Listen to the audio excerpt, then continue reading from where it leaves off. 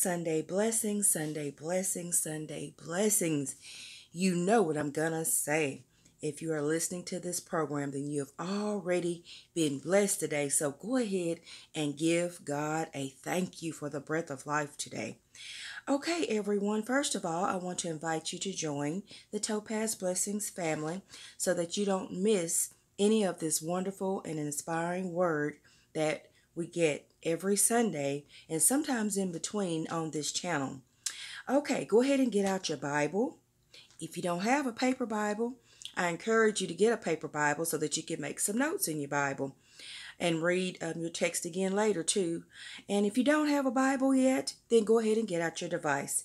This is going to be wonderful today. Okay, our scripture reference is Psalm chapter 90, verse 1. Psalm chapter 90, verse 1. Lord, you have been our dwelling place. The title of the sermon note is Say, God is my dwelling place. Say, God is my dwelling place. Even though the Israelites were God's people, they wandered in the wilderness in a desolate way. They found no city to dwell in. Hungry and thirsty, their soul fainted in them. If you feel that way today, perhaps your soul needs a dwelling place, a home where your soul is at peace, secure, and nurtured, a place where you can lay down your worries, weariness, and your frustrations. David said, "My soul yearns, even faints, for the courts of the Lord. My heart and flesh cry out for the living God." Good news. Good news. Jesus wants to be your home. He said, "Live in me.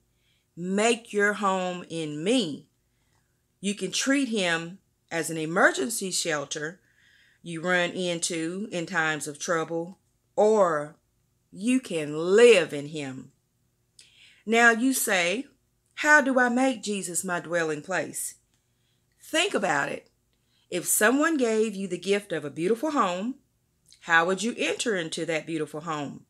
You would check to make sure that the giver was serious, inspect the paperwork, then you would pack up, move in, and enjoy it, right? Well, Jesus is serious when he invites you to live in him. So by the act of faith, pack up and move in today. God said, "My people will live in peaceful places, in safe homes, and calm places of rest." And that's in Isaiah chapter 32, verse 18. The English poet Hartley Coleridge penned these insightful words about faith. It's an affirmation and an act that bids eternal truth be present fact. The spoken word of God is powerful. So when you get up every morning, make this your affirmation. Today, God is my dwelling place. I don't know about y'all, but I don't want to run into God's shelter just when I'm in trouble. I want to live in him. I want to live in Jesus. I want that safe home, that calm and peaceful place of rest every day. So just like it says about, if somebody gave you a home, you would check out the paperwork, make sure the person was serious, and you would pack up and go move in that new house. Well, that's what Jesus is telling us. You can come on in there and you can stay in there. And then you can affirm every day and say, God is my dwelling place. And that way you will have peace all the time, not just on some days, not just some moments. You will be in perfect peace at all times, no matter what's going on. All right, I hope you have been blessed by this today. God is my dwelling place. Go ahead and say it right now.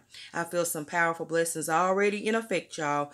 Go ahead and, like I say, if you've already got a testimony, put it down in the comments, but get ready for another wonderful and blessed and peaceful week. And I love you. And don't forget to subscribe so you can get all of the sermon notes with the Topaz Blessings family.